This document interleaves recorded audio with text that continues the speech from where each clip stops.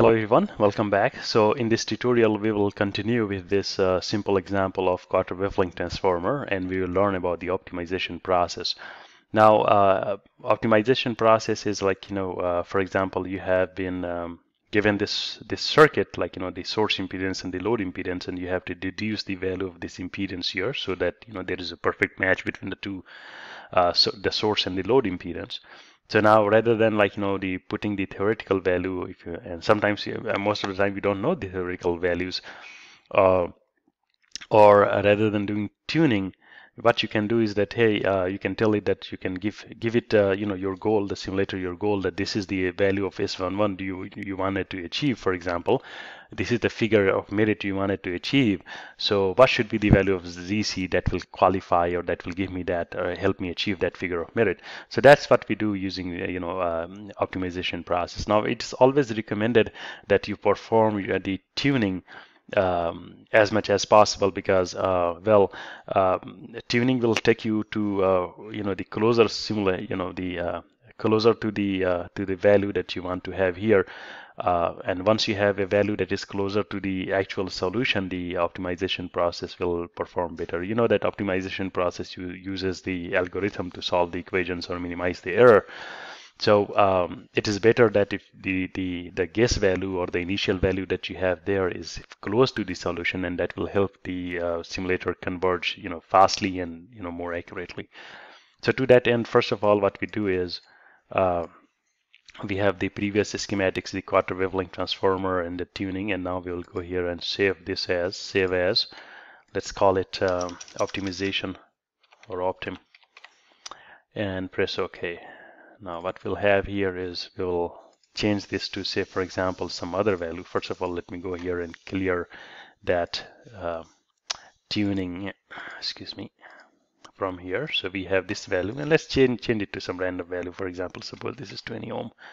But in general, you should always keep it to 35, because you did your tuning and you found that that's very close to the actual simulation. But here, just to show you that how you can achieve the same result by optimization process in general, what you will do is you go here and go to tuning, optimistat and DOE. So you go here, and first of all you'll define your goal. For example, so what is your goal? So I wanted to achieve a S11 in dB. So let me take you back here in the result.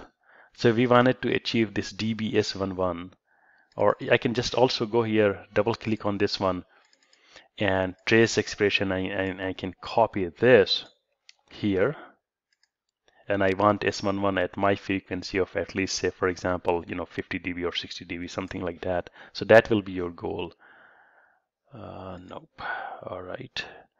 We go here, and in this one I can just copy and paste that expression. Another way of writing the dBs11 in this ADS accept is that you just go here and type in dBs11. So ADS will also accept that. Okay, but let's keep it to the parameter that we saw there, because sometimes you will forget that. And the analysis that we wanted to, or over which we wanted to optimize this, is this SP1, S parameter 1, and all this is will pop up here, so there's no need to remember that. Now we want the limit. There are different kind of limit, like the less than or equal to and all that, or inside something.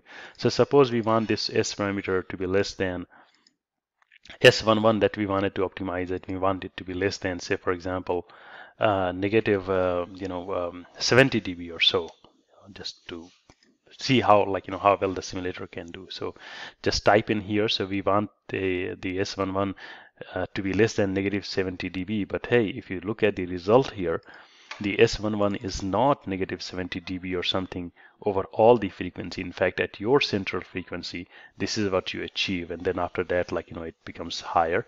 So what we'll do is, rather than asking it to optimize it such a manner that it achieve that goal of negative 70 dB, it will never be able to, quarter wavelength transformer is not wideband like that. So it will never be able to achieve that goal over this wide range of frequency. So what I can do is I will say that, okay, achieve this goal over at this frequency, and then I know that it will have definitely certain bandwidth, and we'll see how it goes from there. So what we did is we say that, okay, S11, and it should be less than 70 dB, and press OK. And I will come here, and I showed you earlier that there is a single point that you can select here, and suppose my central frequency is 1 gigahertz. So I want the optimizer to achieve this goal at 1 gigahertz for now, right? And I know, of course, I can kind of, go here and I can say that, okay, from linear, from like, 5 megahertz below, like, for example, 995 megahertz to 1005 megahertz, achieve this goal. But I'm just first trying to do it at 1 gigahertz, and we'll see how it goes from there. Press OK. So we have this S parameter, depicted at, there is no single point kind of, in this one. So that's why you don't see. But what you can do is you can go here and click on display, and you can also check, for example, the frequency somewhere. Is there frequency somewhere? Yeah, freak, for example. So if I check that, you will see this freak 1 gigahertz here. And then you can, uncheck these things so it will not show up. But there is no need to do that because, after all, we will change that anyways. So we just go here and keep it to the default. But you know that, behind the scene, it is the S parameter of, it is that single point 1 gigahertz frequency is already selected. So we have assigned our goal. So our goal is to achieve dBs11 of less than -70 at, because the simulator is SP1, so at 1 gigahertz basically. And what is the parameter that we wanted to optimize? So either you can, optimize, click here, dB variable, and click on this one and say optimization, and choose your enable minimum value, that the range of value that you want to vary this and achieve that goal, that you can mention from here. Or you can also go here, simulation variable setup. In optimization, for example, I can choose that I wanted to optimize this value, and the minimum value for me is 10, for example. Well, that's not a good idea because you will not be able to fabricate that in microstrip maybe, and change this to 60. So assign it a range of value, like the minimum and maximum, and ask it to find a value that will help you achieve that goal. So now you can see that this variable is optimizable, and now it is ready to optimize this. But you will have to put this optimization controller here. Escape, hit this button. Maybe I will put it here.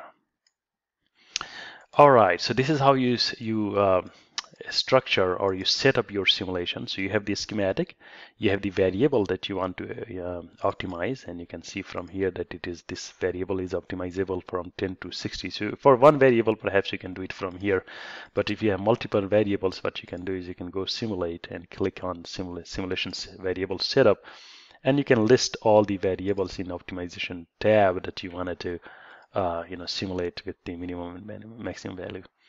Then you define your S parameter value, or range of the value over which you wanted to achieve this goal. And goal you can assign from here. You can also assign some weight. For example, if you have multiple parameters and you wanted to give importance to one parameter over the other, more importance to one parameter over the others, you can define the respective weight of those goals. And then this is the optimization controller.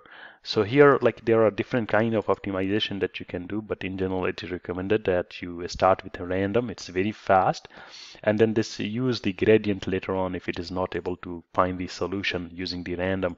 Gradient is very, very accurate. Okay, so but it's slow a bit, so we will keep it to random, and also we'll keep it to maximum iteration. So it will try to change the value of ZC and see if the result meets the goal, and it will make multiple iterations. So maybe it is not able to change or achieve that goal in 25 iterations. So let's first see if it is able to do it or not. So once you have set up your schematic, what you do is you click here, and oh, what did it do?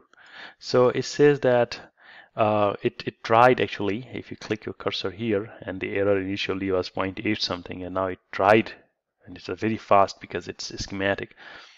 So it has very nice algorithm.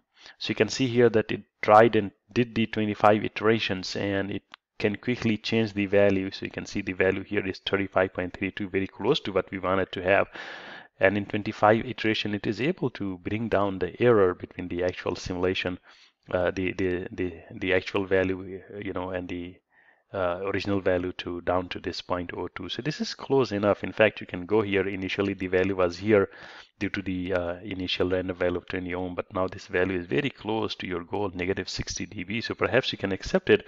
But what I can do is I can just go ahead and edit algorithm and number of iteration to, say for example, I want to give it more chance to try. So maybe say for example 100, and I will say okay and continue. And what it will do is, oh my gosh, it's so fast. So it did in fact simulated this, and it is able to achieve better goal than what I asked it to do for me, and it was able to achieve this goal in 37 iterations. Goals are satisfied. So what I will do is, once the goals are satisfied, sometimes goals may not be satisfied because they are just, the goals are so difficult to achieve, but what you can do is you can read the initial error and see how how that error, how less the error has become. And then you can also see the list of all the goals that you will have here, and put your cursor there and see how far that is to your original goal. And you can maybe accept that result, or sometimes it will also be helpful if you can change this to gradient, for example, or some other algorithm. So once you have done that, you click update design and press OK, and it will update the design here. And close this now.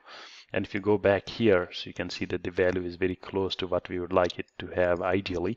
And it claims that with this value, for example, it will be able to achieve that goal. So let's go ahead and check this. Let's revert it back to linear, and from 0 to 2 gigahertz in step 5 megahertz. And let's simulate this one. So simulate button is here. Don't hit this optimization button again, just simulate button here.